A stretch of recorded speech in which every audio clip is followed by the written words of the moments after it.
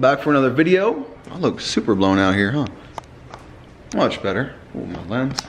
All right, there we go. So, got a handful of things to do today. First things first, got this package here from NGP. Haven't ordered from them in a while. I used to order from them all the time when I had my R32. But open this up. I got to get the car up on jack stands, get all the wheels off, so I got to adjust the toe in the rear. It's two-toed out. I got to raise the front slightly because the tires rub, and put the fender liners back on in the rear. Take my downpipe out. Take that to go get coated, and I think there was some, oh, and drill out those brackets for the sway bar coming. So this right here is, so you guys know, I made a couple videos. I bought 2 PTP turbo blankets over the years, and they've done me great. I really don't feel like spending another like almost $200 on one. And plus I'm getting the downpipe coated, and it's gonna be dark, it's gonna look dope. So I decided to try out the Forge blanket. Partially because I'm cutting pennies at certain spots. I wanted to try another brand as well, and this one has buttons on it. Like with the PTP, I had to use either safety wire or springs. I believe this does come with springs, but don't quote me. Yeah, it does have springs, but I think it has buttons as well. But this should really match the coating of the downpipe. So I figured it'd be cool to kind of keep a little theme going here, but it's nice, it's dark.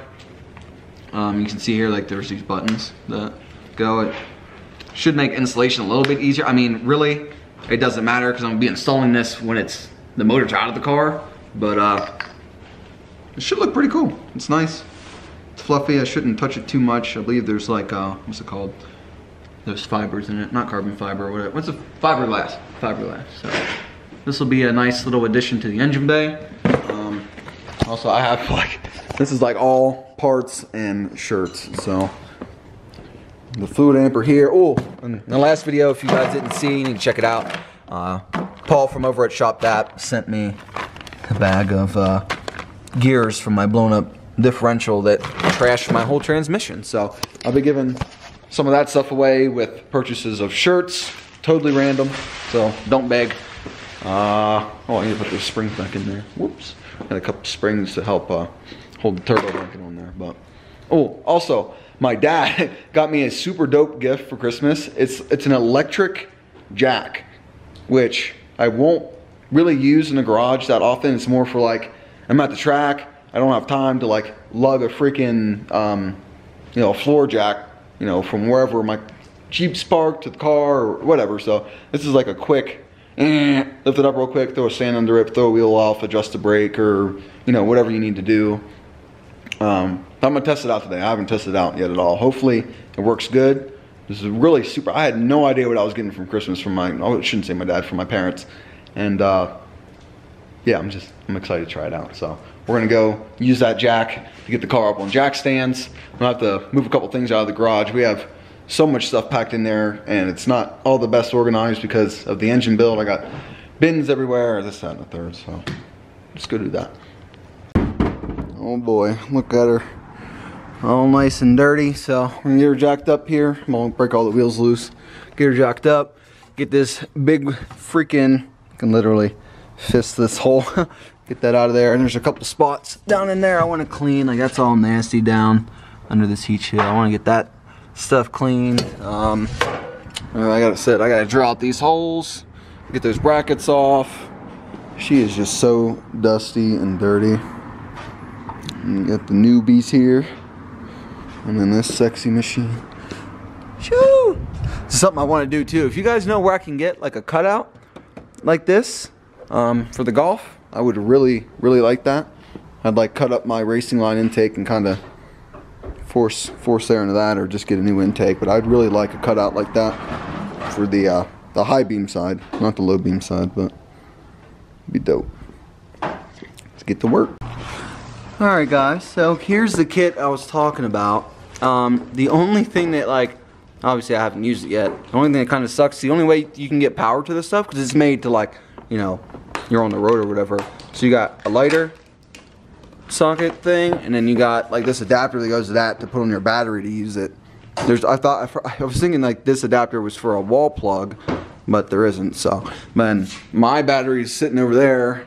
I take it on and off the trickle charger every couple of days or whatever, but obviously there's no battery in that. She's having battery issues with the M3. I have a socket in the back of the Jeep, so I'm gonna back the Jeep up, and hopefully that's enough room to reach everywhere, or at least the front, so I can at least try it out. My dad's been bugging me; he wants to see it in action. So I'm gonna move all this junk. And if anybody got a 2016 Ram or a 2015-ish like these body, and you want some of these guys, if we still have them, let me know. We'll just we will sell these for what they cost to ship. Like, we don't just need to get rid of them. Cars look much better without them. Alright, so I got the Jeep backed up as close as I can in here. I tested out the jack. It's actually pretty neat. You got this little adapter cable for power, and then you just pull it up and it'll go down. Not too shabby, and it's fairly lightweight. So I'll stick this baby under here. I'll line it up. Hit that up button. Hopefully you guys can even see that. Yeah.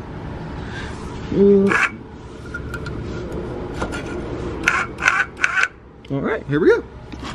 Let's see this baby. Wow.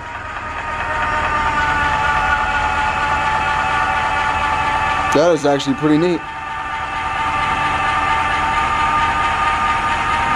All right, I'm impressed, not gonna lie. I mean, it is a scissor jack, so it ain't the safest thing, obviously. We got jack stands on standby, but I mean, it does seem like decently heavy duty.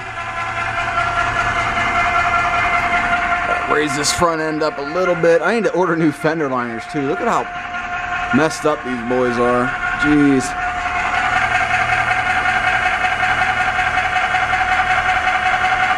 Well, there you go, Dad.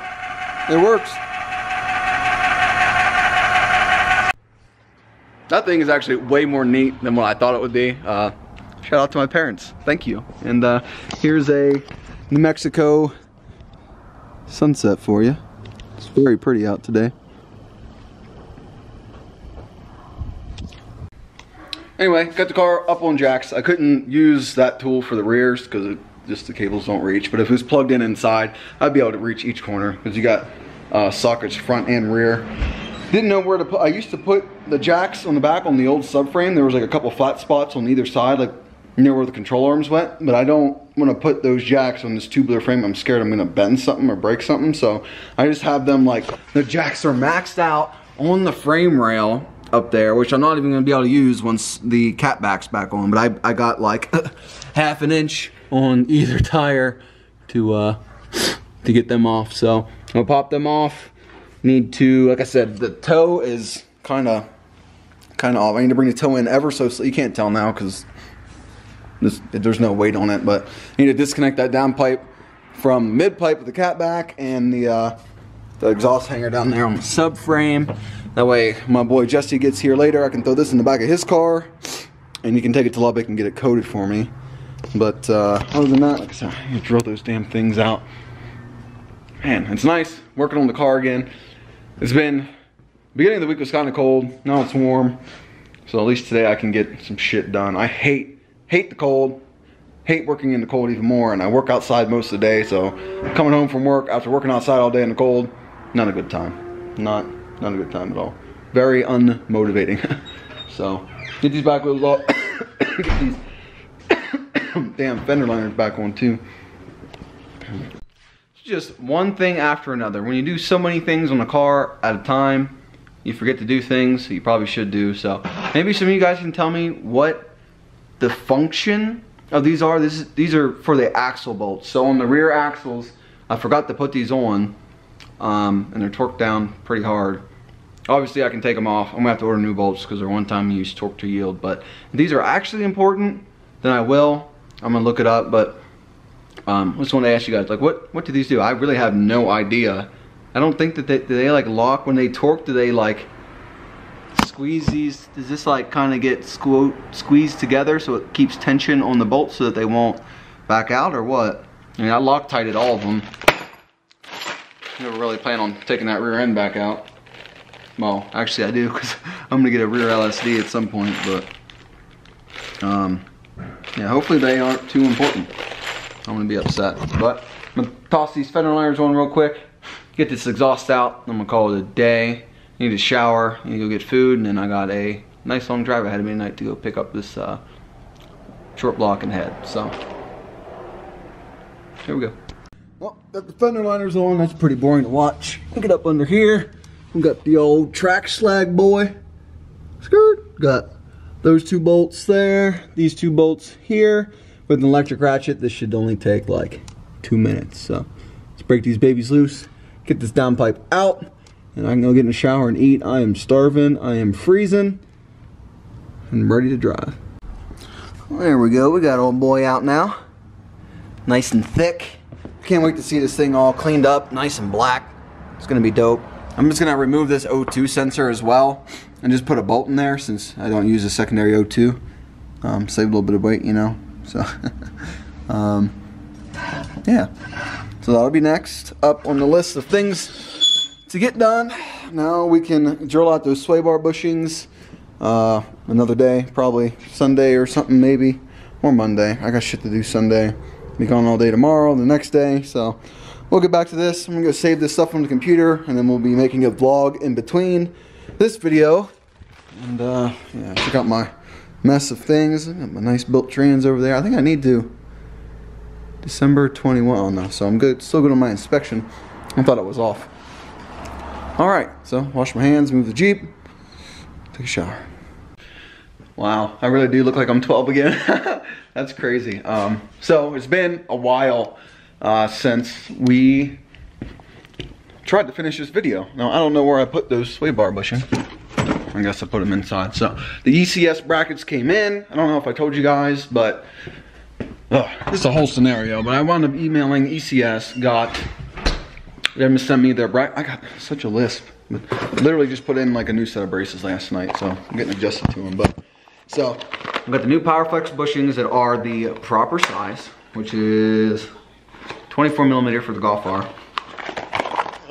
So these bad boys here, and it came with lube.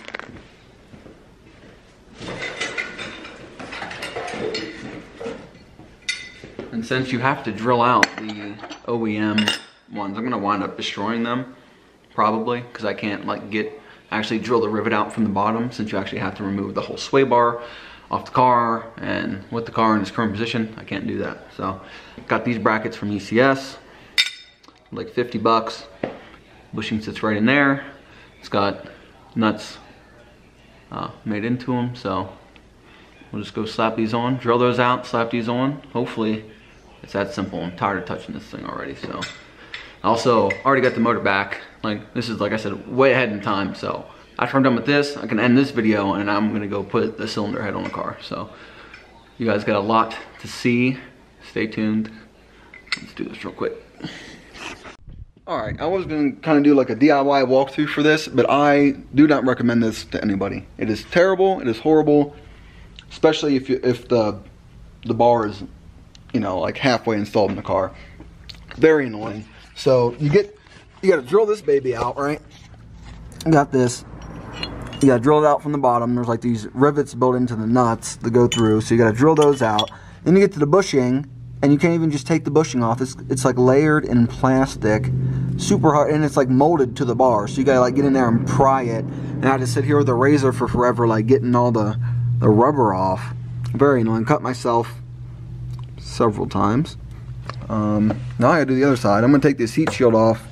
You can see how dirty it is in there, and clean some of this area up while I'm here. But yeah, this one's gonna be a pain. And looking at the design here, you can see how this one's kind of, yeah, like these bushings are made for that, you know, that indentation. This doesn't have that at all. So I'm kind of worried that these might actually like wind up popping out. I really hope they don't, but if they do, I know why, and I'll just, I guess, upgrade sway bars at that point. But I wouldn't even consider this, like I said.